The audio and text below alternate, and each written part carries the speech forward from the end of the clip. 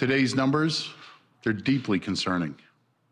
And our health officials are telling us that Ontario is now in the second wave of COVID-19. We know that this wave will be more complicated, more complex. It'll be worse than the first wave we faced earlier this year. And we've all played a critical role to play. Please follow the health guidance. Please download the COVID Alert app. Please get your flu shot this year. It's absolutely critical. If we can get everyone to take these simple steps, we can tip the scale. We can avoid the worst because we know that we're in the second wave. And we know that it will be worse than the first wave. But what we don't know yet is how bad the second wave will be. The reality is, it's up to each of us. Together, our collective actions will decide if we face a wave or a tsunami. My friends, this is extremely, extremely serious. Everything is on the table. We've already taken countless steps to restrict gatherings, to address the hotspots. We've been working around the clock. We've been preparing all summer for exactly this situation. And that means strengthening our healthcare system.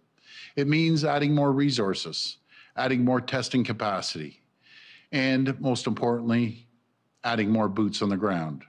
As we enter the second wave, getting more healthcare workers, more nurses, more personal support workers. Getting these folks in place will be absolutely critical because our frontline heroes, they need reinforcements. That's why today we can share the details of our plan to recruit, retain, and support over 3,700 more healthcare workers and caregivers. We're getting thousands of healthcare workers ready, thousands of healthcare workers, nurses, PSWs that we can quickly deploy where they're needed most. In total, this plan will mean over $52 million to hire and train thousands of new healthcare workers. We're adding 800 more nurses. We're adding 600 more acute care nurses in hospitals and for long-term care homes, 2,000 more personal support workers. And we're giving recruits a $5,000 incentive to make a 6-month commitment to work in long-term care and other settings with urgent needs. And that's going to be absolutely critical over the coming months.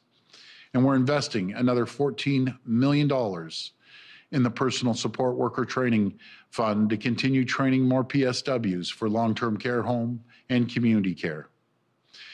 And I'll have more to say in the coming days on providing additional support for our great PSWs. But my friends, I'm sending out a call today.